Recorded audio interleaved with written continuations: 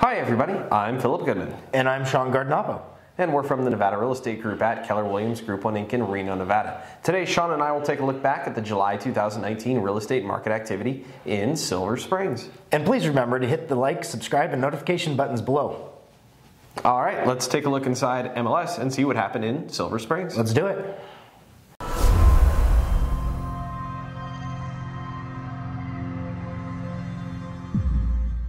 Since this is our first time doing a market report about Silver Springs, we want to show you where it is in relation to Reno. It's about 45 miles east and much easier to access now that USA Parkway is open.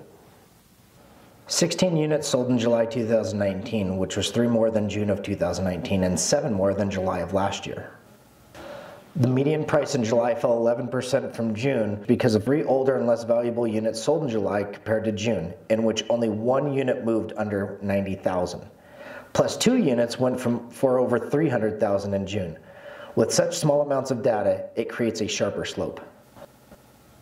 Days on market also dropped a whopping 49 days month over month. However, it did go up a few days over last year. 2 homes had sat on the market for 11 months before finally closing in June, compared to July, where the longest sale took 8 months to close. It takes time in this remote area to find that right buyer. Percent of ask received went down less than 1%, which is still good at 96.8% for July. In terms of median price, it's a $3,000 to $6,000 difference, which isn't enough to reject most offers. However, the percent of ask received is 2% higher than last year.